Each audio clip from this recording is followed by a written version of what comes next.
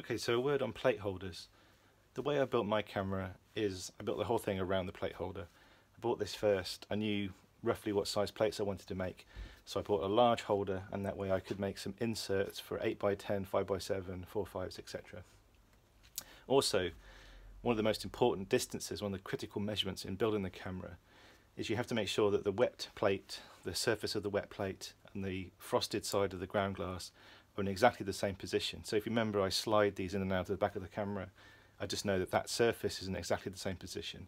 That way, when the ground glass is in focus, the plate's in focus, and you can swap out the ground glass for your wet plate holder, and you know you're going to get a picture. These things can be quite expensive. Shop around. Again, another eBay purchase. And importantly,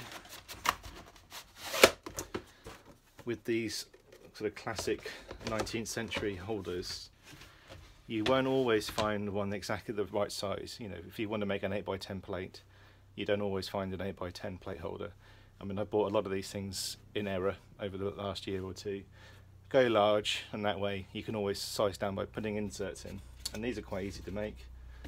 I just use black Perspex, and that's all they are. So just using a Perspex glue, like a solder, just make these little strips which acts like a rebate to hold the plate in place, and I can pop those into the holder, and I've got different sizes of these inserts, and I can do whatever I want.